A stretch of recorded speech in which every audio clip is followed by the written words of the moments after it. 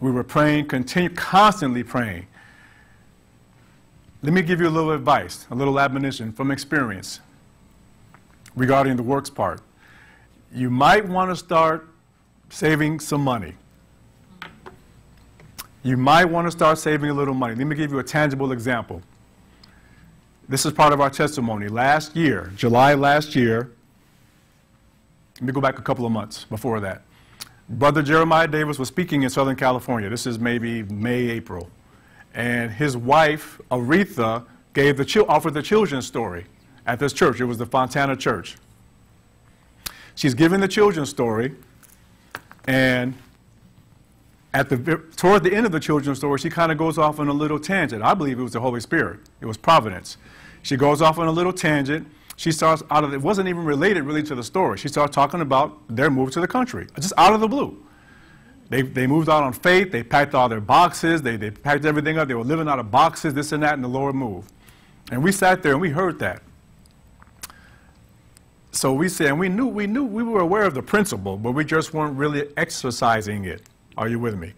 So after that meeting, that night, we said, you know what, we need to move out on faith more. We were doing things, but not all the way doing things, all the way, right? And other families decided to do the same thing.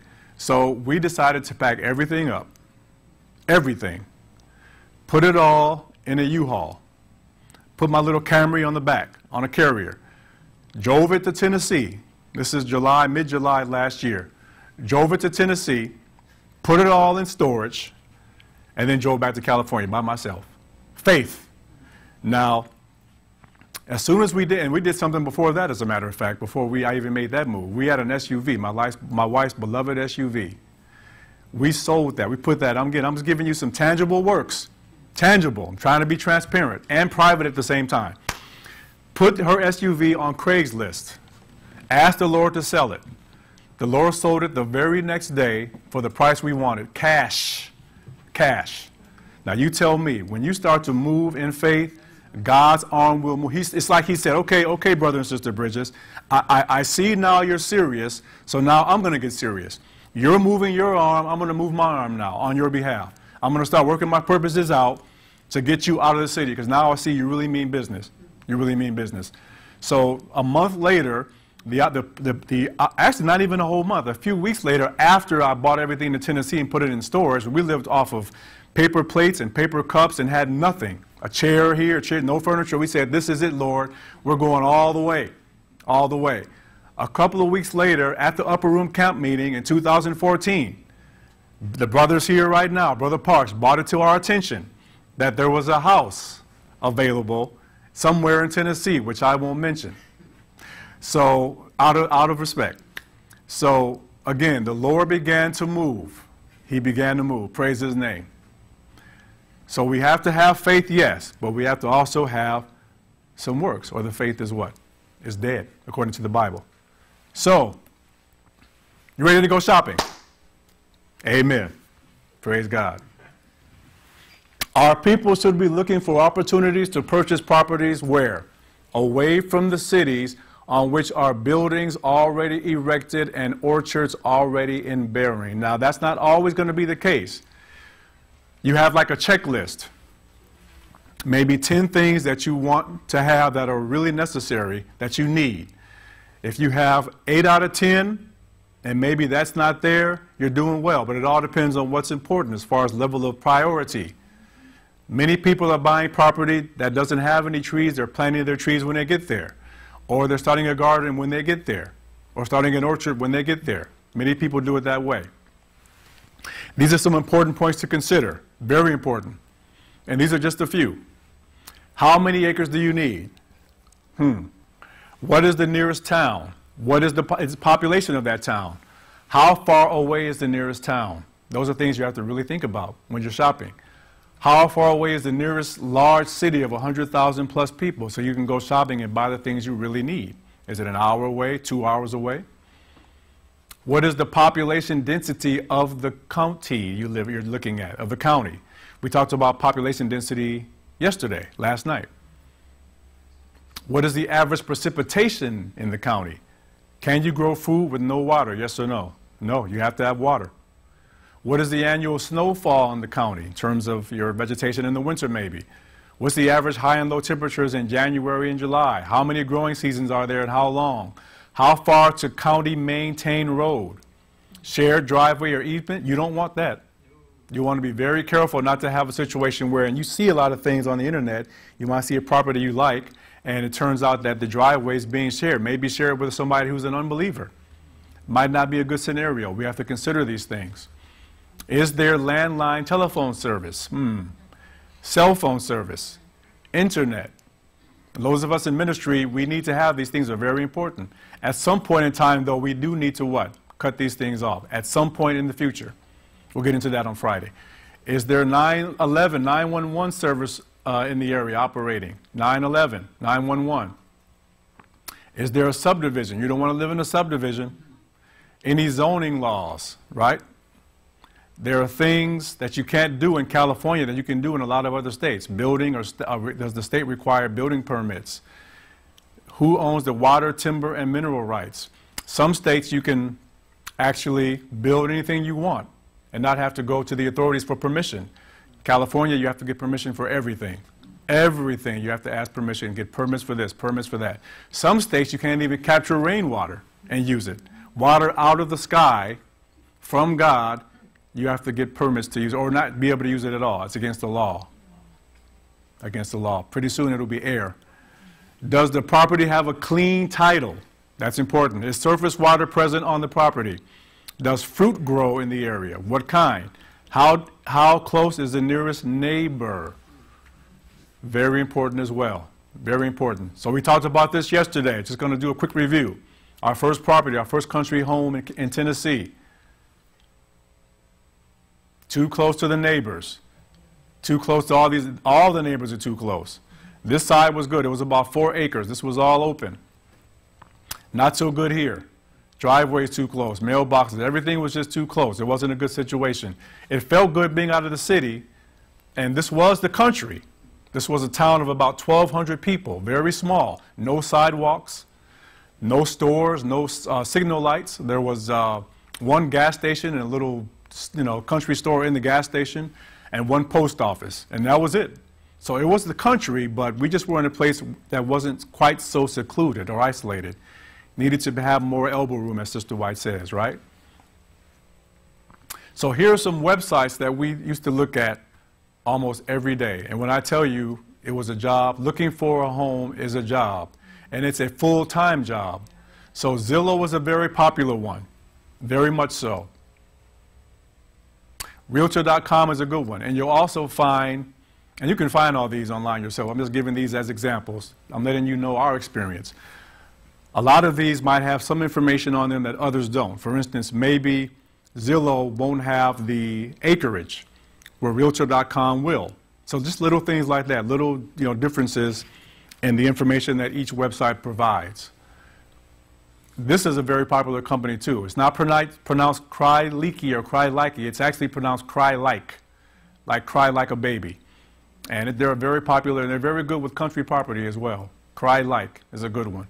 And again, they have information a lot of times that the other, for instance, the water source. Many times Zillow won't have the water source. Is it public? Is it county? Is it city? Is it well water? They won't have that. But Cry Like usually does have that on their website. This is Trulia. Trulia is a pretty good one too. We use that a lot when we were looking around. Remax is another one. Very popular. We use that one as well. In fact, our first realtor worked with Remax. The first realtor we had, the only realtor actually, because there was no realtor with our second go around. It was for sale by owner, which is a good situation to be in as well. Hotpads.com. Never used them. I've heard some good things about it. Hotpads.com. eBay. Now don't laugh. I've been hearing some good things about eBay. Very good things. eBay sells real estate. They sell homes. You'd be surprised. Craigslist. Again, don't laugh. Craigslist sells houses. You can find some great deals on Craigslist. Country deals too. Absolutely. Craigslist.com. Look up your state, your area, the closest city or suburb or whatever. And usually they have the people that are selling homes in outlying areas put their ads in the cities closest to them. They do that. ZipRealty.com is another one. Zip Realty. Homes.com, very popular one. Homes.com. HUDhomes.com. Now this is for government-owned homes, right? Foreclosures. This is a very good website. You get some good deals on here. HUDhomes.com. HUDhomes.com. This is Bid Select. Now our first home, the first property we got in the country in 2009, 2010, we've actually found that property on this website. We found it on this website. Again, it's a government-owned foreclosure website. They don't seem as diverse now as they were then. There have been some changes, but I would still check them out. And it's a very interesting situation. You don't talk to a human being. Your realtor actually has to bid for you electronically on the internet, on the website. And he never talks to a person either. Everything is done through the internet. And you bid and you wait and you find out and you wait and you bid and you win. And we won. But God did it. Amen? Amen. So Bid Select's a good one. Homepath.com. It's another good one. Homepath. Foreclosed homes. Foreclosures. Homepath.com. We're going shopping. Amen. With God's help. Amen. Mother Earth News. Great magazine. Was a magazine for many years since the 70s. Now they have a great website that includes all type of things. Building, cooking, planning, everything. But they also sell land and property. They also sell land and property. So there's the portion of their website where they have houses for sale, country land for sale. Arkansas, Missouri, Tennessee, Texas, Tennessee, Montana, Arkansas, Texas. Amen, amen. So MotherEarthNews.com. Realty Track, another foreclosure website, Realty Track with a C, TRAC.com. There's another one people use, very popular, very, very popular. United Country, all they sell is country property. That's it. United Country Real Estate. Country Living Resources. Now this website here is exclusively set up for Seventh-day Adventists. Seventh-day Adventists sell homes on this website, and they market or promote their website to other Seventh-day Adventists. So every home you see on here will be for sale by a Seventh-day Adventist Christian. Very, very, very reliable resource. Not a whole lot of property, but they do have property. Amen. This is a website. If you don't have it, or a feature or an app on your computer, you have to get this. This is Google Earth. Google Earth. You have to have this. What this gives you a chance to do is to be able to zoom in anywhere basically on the planet, not just America, but anywhere, and you can get an overhead satellite shot of the property you're interested in purchasing or looking at. So it gives you a nice view of proximity of where your house is located compared to the neighbors and the topography on the land, etc. So what you do is type in an address, and then what happens is, I should have done this in real time, but in the interest of time, you type in an address and it starts to zoom in. I believe the address I typed in for this one, for example, was a church that my wife and I spoke at last year in Northern California, in the town of Salinas, the Salinas Seventh-day Adventist Church. So we zoom in, there's Salinas, that's the address. You zoom in a little closer, you start to see the outline of the town. It's kind of a farming community, so you see all that as well, amen. You see the mountains over here, so everything becomes crystal clear, right? A little closer, now you're really zooming in, you see all the layout of the streets and the neighborhoods, and there's the church right there in the middle. And then there's the church right there. That's the church, and this is the fellowship hall. And this is the parking lot and other buildings. And that's the street level. Many times you can get a street level of the property you're trying to buy or trying to see. A lot of times in the country, you may not have access to a street level because the house is so remote. But in this situation, usually there's an option to have an opportunity to see a close-up of the street of the property. This is another one. This is the Central Filipino Seventh-day Adventist Church in Los Angeles. Brother Mason spoke in there before. I spoke there a few times. And they had a street view as well. There's, you see the freeway right next to it. That's the 210 freeway. This is Colorado Boulevard. And that's the church, Central Filipino. Very big church, by the way. But that's a feature that this website does. So I'm going to skip this. That's, again, the same thing, Google Earth on the property we owned 5 years ago. And that's the street view. And again, this is a country house now, and it gives you a street view. So in other words, you have an option to get the street view when it's available. When it's available. This, if you're taking notes, please write this down. This is citydata.com. City-data.com. This is a must resource. You have to use this. It's a must. It gives you just about every categorical piece of information you can get on a town or zip code area. Very, very, very important to have. Very helpful. Citydata.com. I picked a random town, Sandpoint, Idaho. Sandpoint, Idaho. It's in northern Idaho. I type that in. It gives you usually a few pictures that some of the residents have sent in. I'm just scrolling down. Then it gives you a little map. It gives you the population, the demographic breakdown, male, female, the median age, the income level, et cetera, and it gives you an outline of the town. Again, skipping down some more, it gives you the demographic breakdown, if that's important to you.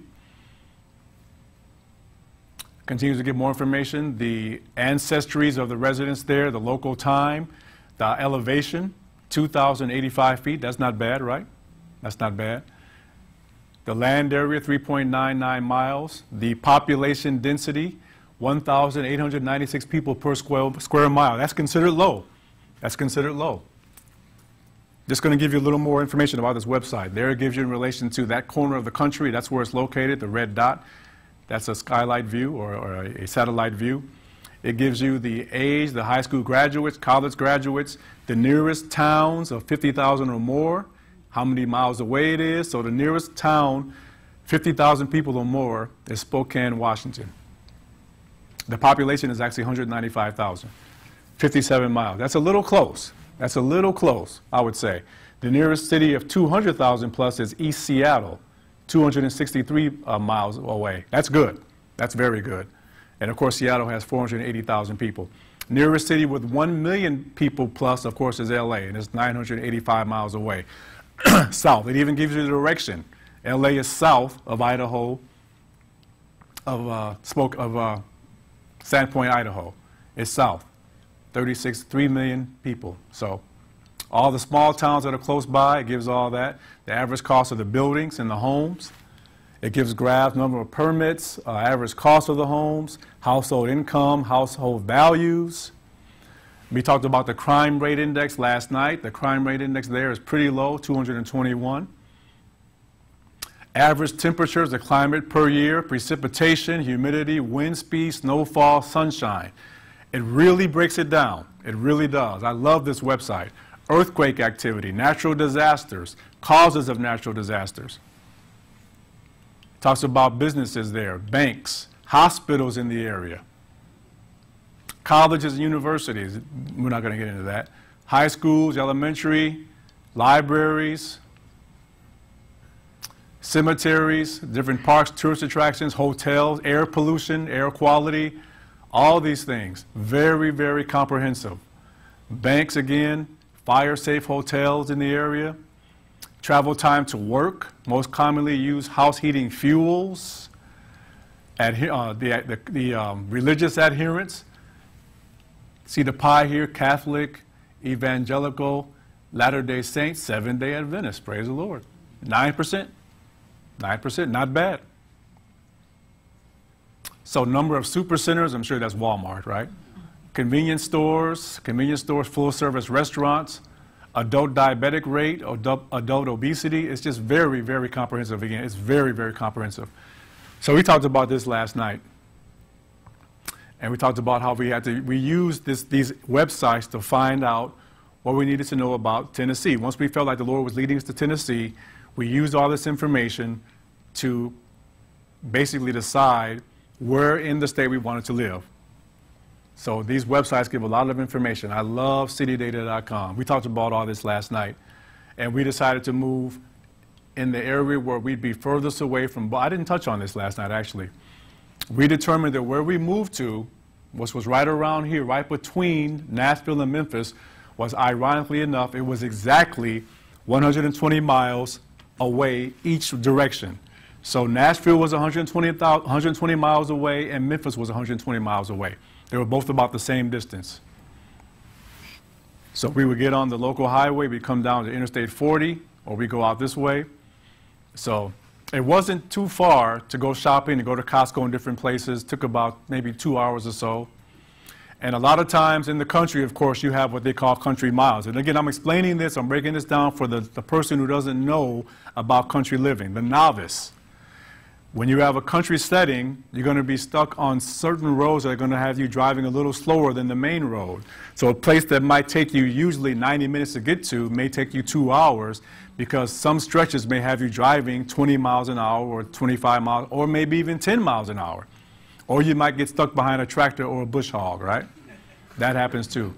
That was an eye-opening experience for us. It was a culture shock, actually, but God is good. Praise the Lord. So I want to repeat these from last night. I think we may have some new viewers, and it bears repeating. Out of the cities is my message at this time. Be assured that the call is for our people to locate how far? Miles away from the large cities. Some people believe a gas tank away. Some people say 100 miles. Some people say 50, depending on how big that city is that is 50 miles away. Some people say, well, 75. Some people don't want to be even in the same state as a big city. So again, it all depends on where the Lord leads you. Your experience is between you and the Lord. The Bridges family is not a template for anybody, but we're going to talk about the template that we have in a few minutes. Now, part of that template is what we discussed in the opening. All the scriptures we went through with all the promises, also from the spirit of prophecy. All those promises are the templates we use for God to open the door for us. And He can do it for you too. Amen. He wants you or us to live where we can have elbow room, so we can't be too close to our neighbors. We have to stress and overemphasize that. We have to have space so we can be free from interference from who will at some point become our enemies and our bitterest enemies. In fact, I'll read that here. We should now begin to heed the instruction given us over and over again. Repeatedly, God says, get out of the cities into rural districts where the houses are not crowded together or closely together, and where you will be free from the interference of enemies. I got an email today from somebody who watched last night, and they had mentioned that their mom was wondering or questioning about why can't we have, I want to be in the country, but I want neighbors. The answer is right here. We can't be crowded together, so we'll be free from the interference of enemies. If they don't believe in what we believe, they're enemies. They're enemies. And they're going to really be enemies at the passing of the what? The National Sunday Law. Yes, unless God changes their hearts. Amen. We are not to locate ourselves where we will be forced into close relations with those who do not honor God. That's very important too. A crisis is soon to come in regard to the observance of Sunday. Sunday is coming. So this is a situation with data, citydata.com. This is the zip code for the town that we were living in a few years ago. Sometimes on this website, and again, I can't say this enough, you have to use this website. But many times the town is so small, it won't show up on this website. So what you do is type in the zip code. It has every zip code. So this is the zip code for that town we were in, 38348. And it'll give the same information, sometimes even more for the zip code, but not the town. And again, Lavinia, population density, only 21 people per square mile. We hardly saw anybody, of course, except our close neighbor. Hardly any cars, but we did see them from time to time. LA, big difference, 8,224 people per square mile. So, what are we looking for when we're looking for a home? I'm not going to steal the thunder of the Franklin family. They're going to give a very nice presentation to us on Sabbath afternoon, living off the grid. I'm just touching on these 3 points. These are important. We have to consider these when looking for and asking God to give us or entrust us with a country property. 3 great pillars of country living. A water source, number 1. A heat source, that's of course wood, number 2. And a food source, a place to be able to grow food. So water source being, of course, a well or a spring head or year-round spring or a stream or whatever you may have on that property is essential. You may want to start off with county or city water in the beginning, but at some point you have to have your own source, because we know from inspiration every earthly support is going to be what? It's going to be cut off. So we have to be able to not to depend on man. We have to have our own resource, independent of man. Sustainable preparedness, in other words. And that reminds me, I'm going to promote a book before we close. I'm going to talk about that at the end. Heat source. Have to have wood. The basic understanding is that you need to have 5 acres or more of wood. 5 acres to sustain a family for a few years. You got to have wood. You got to have trees. You have to have trees. Do not buy a piece of land with no trees on it. You'll pay. You must have some trees. Amen? And again, we have to have somewhere to plant food, because we know, again, all we're going to have to eat are our own provisions. That's why we're told that we have to buy land that gives us an opportunity to do that, to grow our own food. Amen? Amen. So, this is the possibility. This is what God wants to give you if we're faithful. I'm going to repeat. We're nobody special. God put us in the country by a miracle, and he can do it for you too. We just have to have faith in his promises. The nobleman wanted to see the fulfillment of his prayer before he should believe. But he had to accept the word of Jesus that his request was heard and the blessing granted. This lesson we also have to learn. Not because we see or feel that God hears us are we to believe. We are to trust in his promises. Do we trust? Do we trust? When we come to him in faith, and we know, we read earlier, faith pleases him. Without that, we can't please the Lord. Every petition enters the heart of God. When we have asked for his blessing, we should believe that we receive it. Believe it when we ask for it, and thank him that we have received it. Do you see the principle there? That's faith. Then we are to go about our duties, assured that the blessing will be realized when we need it most. So you pray to God, ask him for the blessing, then you go about your day. I know you're going to answer it. You're not going to answer it the way I think you're going to answer it, but you're going to answer it. That's faith. That's faith. When we have learned to do this, we shall know that our prayers are answered. Did you get that lesson? God will do for us exceeding abundantly according to the riches of his glory and the working of his mighty power. So, I'm going to read a quote that we read over and over and over again. A beautiful quote from the Spirit of Prophecy in the Desire of Ages. Page 668, paragraph 1. It is a wonderful quote. We stuck by it. We stood by it in faith, and God blessed. Are you ready to read it? And we're going to go point by point. It's very important. In fact, why don't we pray before we read? Because I want to make sure the viewers really get this. Really get this.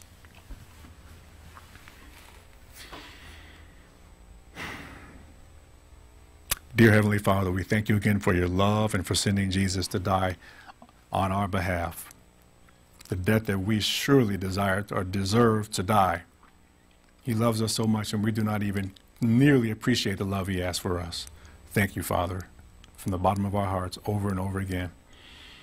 I pray, Lord, as we read these words from your heavenly throne room that you gave to your prophet, inspire her to write these words, Lord, that they would sink deep into our hearts and into our souls, that we truly grasp the pure understanding of them, the nature of them, what they mean, and how deep they are. And that we can apply them, Lord, to our lives, and that we can claim the promise contained therein, and that we can receive a great blessing from heaven if we only have faith and listen and believe in thee. We have too much faith in mankind. Help us, Father, to overcome our unbelief.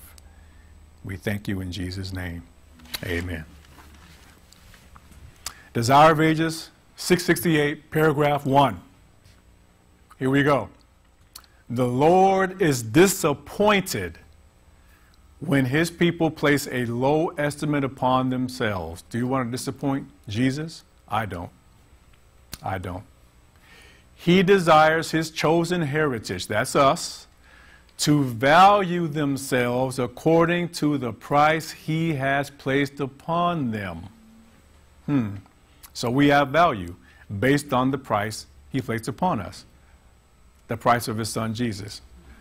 God wanted them, that's all of us, else he would not have sent his son on such an expensive errand to redeem them, to buy us back, to buy us back. He has a use for them, and he is what? Well pleased when they make the very highest demands upon him, that they may glorify his name. Now, are we talking about a $5 million, 5,000 square foot house on Staten Island? No, not at all. According to his will. They may expect large things if they have faith in his promises. So, number one, he has a use for us. So when he puts us in the country, there's something for us to do there. Otherwise, he wouldn't have put us there in the first place. Well, the first point is that Jesus came to die for us, which means he has a use for us. That's the point. He has a use for us. He is well pleased when we make the highest, the very highest demands, she says, upon him, the very highest. So we know Hebrews 11 says that through faith, only through faith, we can please him. But he's well pleased when we make the very highest demands through faith, that he will come through and glorify his name by doing so. We may expect large things if we have the faith in his promises. It's a beautiful equation. But first we have to come to him in faith and ask and believe that he's going to do it. And then, going back to all the promises we claimed in the early part of our lesson, we have to eliminate and overcome sin. We have to gain the victory. We have to gain the victory. Amen? Let's go to 2 Peter before we close. 2 Peter.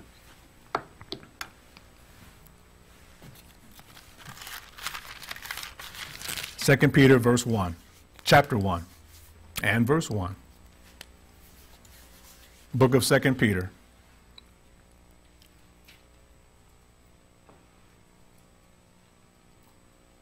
Second Peter verse 1. Simon Peter, a servant and an apostle of Jesus Christ, to them that have obtained like precious faith with us, precious what?